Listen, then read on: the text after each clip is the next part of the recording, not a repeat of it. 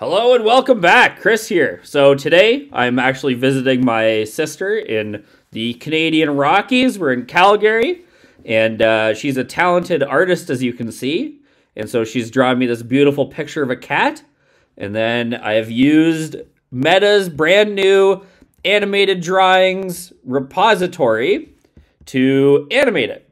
So this is available on a demo at sketch.metademolab.com. But we also have access to this repository where we can actually run this in Docker and animate our drawings ourselves. There's also a process by which you can create your own animation files based off of your own videos, but that's a little bit more complex, so I won't be going into that today since it touches on tooling that I'm not very experienced with at all. So let's just get right into it. First things first, of course, we're going to want to clone this repository. And then we're going to want to head to our terminal. Once we're in our terminal, we will clone the repository using the command git clone. And then we'll put the repository in there. As you can see, I already cloned this. So now that we've cloned it, we can just cd into it with cd animated drawings. So now that we have the animated drawings repository, we're going to go through the steps to set this up with Docker. So it's really straightforward, actually, to run this with Docker, which is fantastic. I'm doing this on Mac M1, to be clear, since I'm not at my normal workstation. And it's really straightforward to use Docker on the Mac, but this will be the same process for Windows and Linux. So let's just navigate to our terminal. We have to cd into the torch serve directory. So we'll cd torch serve. Once we're here, we're going to use the command docker build-t, and we're going to just call this whatever we want. So docker torch serve, and then we're going to build it off of the present working directory with this dot.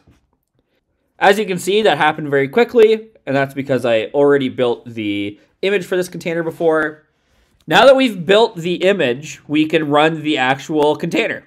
So we're going to use this command docker run-d. Then we're going to give it the name docker torch serve. We're going to use the --rm in order to ensure that when this is stopped, it is removed. And then we're going to map 8080 and 8081 to this container. And then we can run it. Now it's going to take a few seconds for it to kind of get going. Once it does, though, we can curl to check to see if it is healthy or not. And we do that with this curl localhost 8080 with ping, and you can see that this is healthy, so things are good to go.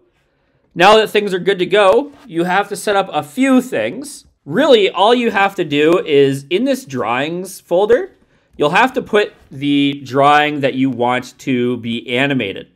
Again, you can definitely do more with this, so you can create your own animation files and everything like that, but we're just going to go through the process of using the standard animation files for this today.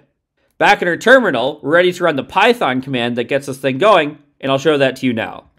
Okay, so now that we've ensured that drawing is in our drawings folder, we can go ahead and cd space / examples.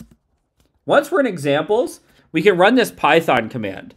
So the Python command is python space image to animation.py, drawings, cat2.ping, cat2 out v1. Now this cat2.ping should be replaced by whatever drawing you've made. So if you've drawn a dog or whatever, it doesn't matter as long as you point to that image. And then the second parameter that we see here is the output folder. So we can see when we're done what it looks like. As you can see, it does take a little bit for it to run. The output is mostly silent until you start to see the iterations. You'll notice that I have a very particular warning here, which is because of the fact that the cat's tail extends past the bounds of the detected figure. It is not included, so they just skip it when they're making the final result. Now that this is done, we can navigate to that folder. So I'll use in Mac the command is open / and then I'll go cat_2_out_v1, and that will actually open my output. And you'll see a few things here. Number one, we've got some config files. I'm not going to go too much into those right now, But we also see this image, and then we see this joint overlay. So this is where the joints were automatically detected and placed. So this is to animate our character. This is like the little animation rig that it's going to use. Then we have this mask. That's what actually determines where our character is. And then we have this texture.png, which is just kind of the what it's going to use to dance around for us. And we have this video, which you saw at the beginning, which is this dancing cat. And that is really it. That is all it took. That's the amount of work that was done, is drawing that image and then, running that command. And we have this amazing result.